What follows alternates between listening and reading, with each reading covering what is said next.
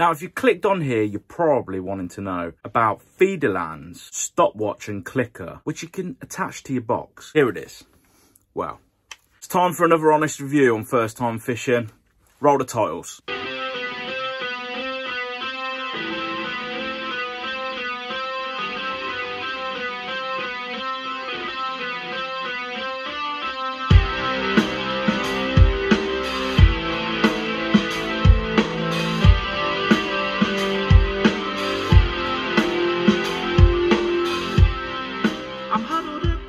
Hi you guys, and welcome to First Time Fishing with me, Big Bird. Now, thank you so much to all of my subscribers. Every single little one of you. You're making this channel what it is. And you're keeping me going. So, this one's for you guys. So, Feederland stopwatch and clicker. Well, some of you, I can hear you now. Oh, why would you buy that? You know, oh, it attaches to your box, you know, but, you know, I can pay a £5 for a clicker. I can just get a stopwatch for a £5, tenner, I'm done. I completely agree. However, you're a bit of a tackle tart, you might like the thought of one of these. It's from Feederland, and you know what? Some of the stuff that they do is brilliant. They've just released one of their, like a feeder arm, and Steve Ringer's been using it, and he's been singing the praises for it. It says it's so stable. However, Feederland, there they are. This has had very mixed reviews with me. And this is a bit of a first on first time fishing. Normally I'm singing the praises of everything that I've bought and trialled and stuff like this. And, you know, I think it's very hard to buy poor tackle these days. However, if you're actually looking to buy one of these, you're probably going to think it's £54.99. £54.99 for a stopwatch and 2 clickers. It ain't worth £54.99. Just saying, it ain't worth it. It really ain't. Yes, you can move. You can move your little dial. You can put it at whatever angle you want. That's great. But basically, this part that attaches to your leg, they'll make in either a 25, a 30, or a 36, depending on what sort of box you've got. They say that this... Hang on, let me just check exactly what they say. So they say it's a high quality, durable device. Would I say it's high quality? One thing that you're going to be thinking is when you buy this for £54.99 is you're going to be expecting it to be well made. Now, I don't know if this is what the future entails, but basically if I hold it close enough, can you see the ridges on it? Oh, look at that. They are. It's 3D printed. They've used plastic 3D printing to create this. Now, if I'm paying £54.99, don't really expect it to be 3D printed. I'd expect them to come up with a product, you know, it's made to... It's just not 3D printed. I can't think of the amount of things I've bought that's 3D printed, really. Apart from little cheap accessories you buy for cameras and stuff, or little camera holders or phone holders or something. Don't expect it for a £54.99. And they've stuck the little badge on there. They've stuck this on here, given it a nice little blue on here, and then they've put their little trademarks, like signatures in there. But you know what? Quite disappointed. However, does it do what it's supposed to do? Yes, it does. It clicks. However many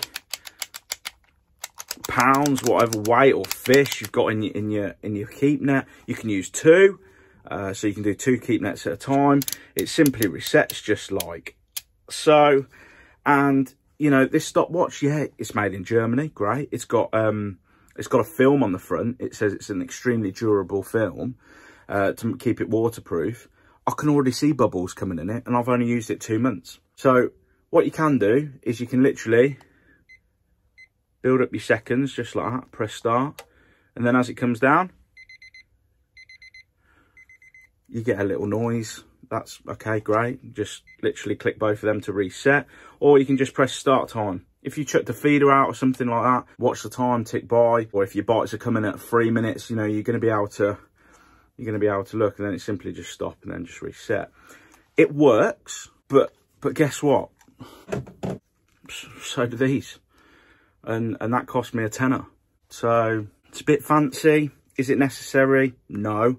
Is it nice just having it there? Yeah, it is. It's nice just having it right next to you on the leg. You know, you're not going to lose it. But here comes the nitty gritty. So I've used and abused it for 2 months. This left clicker, I reset it the one day and it stopped.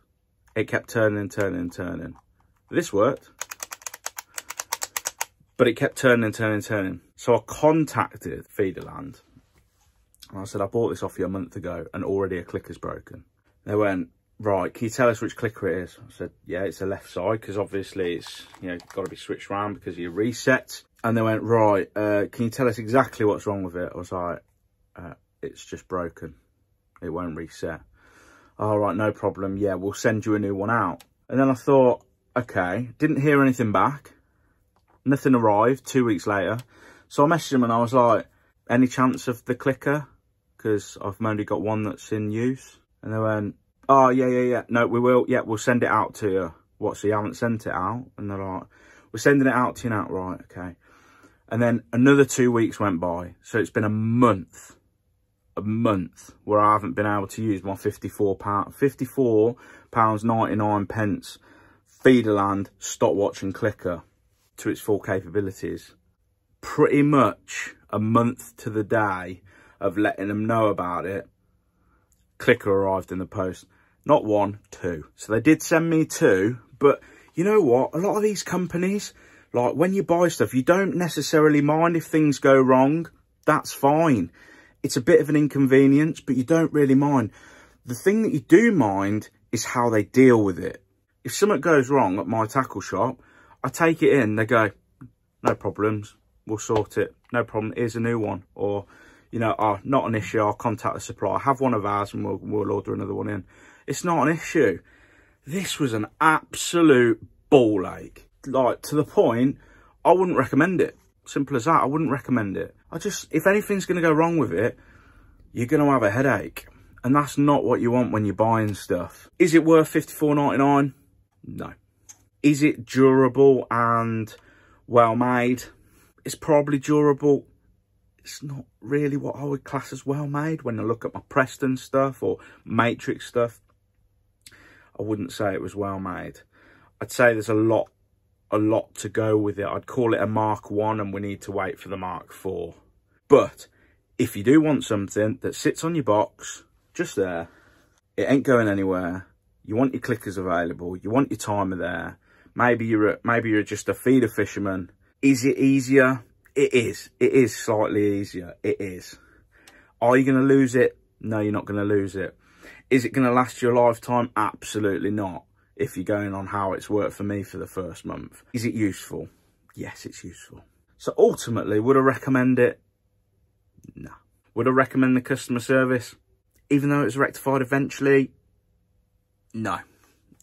I'm not that impressed with the customer service, to be honest. That's the Feederland stopwatch and clicker. So in summary, I'm not going to come on here and I'm not going to say something's amazing if I've bought it, and it's not. You know, you might have a different experience with it, and it might be something that's for you. It's, you know what? Being brutally honest, it's a fantastic idea. Really needs tweaking and the price needs to come down. But it is a fantastic idea. Feederland have got it right with the idea. Might be a few other tackle companies that sort of jump on board with this idea, but we'll see, we'll see. Anyway, thank you so much for subscribing and thanks for watching the video. Keep safe out there and tight lines.